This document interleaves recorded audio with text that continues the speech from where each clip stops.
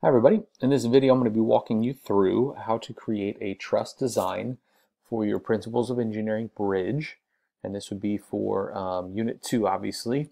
And the reason that we might use Fusion 360 is because it's going to help us make sure that we know exactly how to build this thing, and it's going to tell us all the measurements for the cuts that we need to make for our lumber. So this is going to be a really useful tool, and I really have just three things that I want to show you with Fusion 360. Okay. The first one is, what if we want to create a bridge with diagonal beams that overlap, like what you see here in this gray piece, right? So what I have is holes drilled through all the pieces at proper locations, and I'm going to use a screwdriver and just kind of drill this thing in together from the side, right? That'd be one way that I could connect those diagonal beams. Another way that you may want to take would be to, let's see, look at this thing from the top. You'll notice that I can also go through and I can do angle cuts on the beams, and I can drill in with screws from the top, and that might be a better way to kind of get a symmetrical bridge that's not going to torque or anything on you, okay? And so that will be in the next video in this series, is how do I create this angle beam with the angle cuts.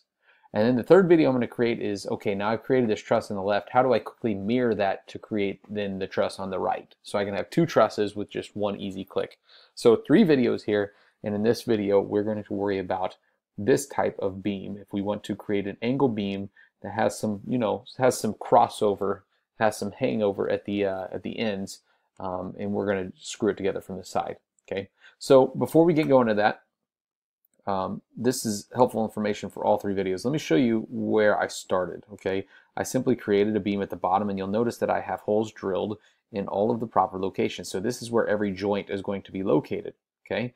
It doesn't matter what size the circle is. It can be very minuscule. I made mine 1/4 of an inch. This is a 60-inch piece of lumber. Okay, we're building big bridges in my class. Okay, but I have holes in the proper locations. That's step one. Then step two is to go and add a separate component. Notice it's its own part up here. It's not part of the same part. These are two separate parts in this assembly. Okay, and it's centered. It's shorter, obviously, but it's centered. That's important, and it's directly above the first beam. Okay, and then I'm just going to go ahead and jump into this point because I want to show you that it is possible to create quickly and easily these diagonal beams. And what we want to do then is, let's go mimic the third beam, the one that we're going to be looking at that goes from here to here. So that's what the rest of this video is going to accomplish. Okay, very simple to do this. First of all, we're going to create a new sketch. Notice I'm in the assembly, by the way. I'm not going out and creating a new part. I'm in the assembly file, and I'm going to go create a sketch, and it's going to be on the front surface of my bottom beam. Okay, now I'm drawing on the front surface of that bottom beam, and this is how I'm going to do then the part. I'm going to use L to draw a line. I'm just going to draw kind of like a four-sided shape here. I want you to notice I'm not careful at all about what that four-sided shape looks like. Okay, now that I'm done with that, I'm going to use the parallel constraint to turn this four-sided shape into, these pairs are parallel, so are these pairs. Okay, now I got a quadrilateral. Okay, so that's good, or parallelogram, excuse me, that would be the proper term. Here's a parallelogram, but now to turn that into a rectangle, I'm going to have to use the perpendicular constraint in one corner to make those 90-degree angles. Okay, now obviously that's not going over the whole locations that I wanted to go over, so let's figure that out next. We have a rectangle. Now we just need to orient it. Okay, so I'm going to hit escape and get out of my constraint menu. Before I go any further, I'm going to hit P to project the geometry of this circle and the geometry of this circle. Click OK. And now those circles are both for use. We're going to lock into those here in just a second. We're going to lock into them with another line, so L for line. I'm going to go midpoint to midpoint. Okay, I'm going to hit escape to get done with my line tool. I'm going to click on this line in the middle, and I'm going to hit X to turn it into a construction line. So it's just there for guidelines. It's not actually part of my real shape in the end.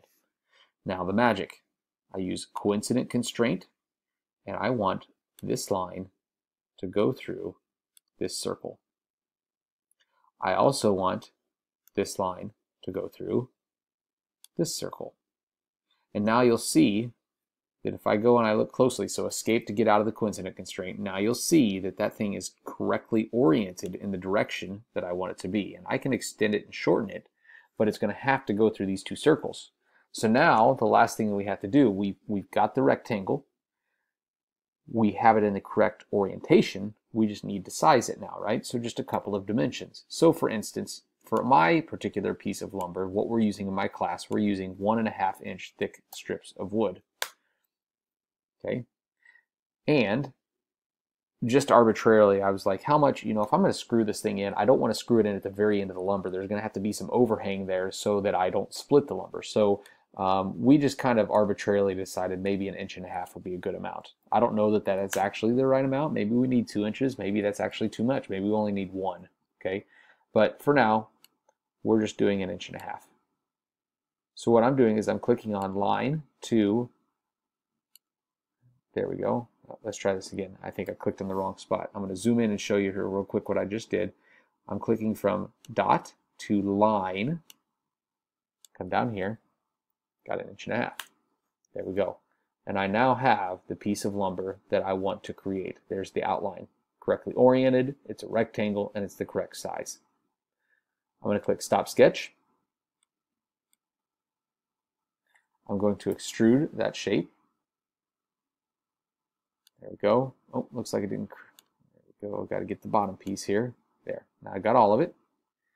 I'm going to drag it out. And in this case, for us, in my particular class, it's 0.75 inches thick, give or take. That's what I'm using for the example. They're actually using dial calipers to measure it for us. But then this is the most important step. Ready? Don't click OK yet. Right now, as a join, what it would be doing is adding material to the bottom beam. This is not the same beam. I don't have a single beam and I've cut like a notch out of it, okay? This isn't a tree branch where it's all part of the same thing. This is a new beam. This is an entirely different component. So I need to change this to say new component. I'm going to click OK, and now you'll see that it shows up in the menu here as its own separate piece. That's the key, okay? Even better is now I can go to the Inspect tool, I can click on this and it tells me in order to create this beam, I'm going to need to cut, I'm probably going to round that up. If I'm doing this, you're not going to find 21.446 inches on a ruler when you're going to make a cut. So I'm going to say, you know what, I need a beam that's 21.5 inches long. I'm ready to go mark that and cut it, and it'll fit perfectly. So hopefully this makes sense as a longer video than I was expecting it to be. In the next video, I'll show you how to do those diagonal cuts, so you can watch that if you want to, or you can skip right ahead if you're not going to do that method, and you can go to the third video in the series, which is going to be how do I mirror to create the rest of the bridge, the other side of the bridge. Hopefully this makes sense. If you got any questions, let me know.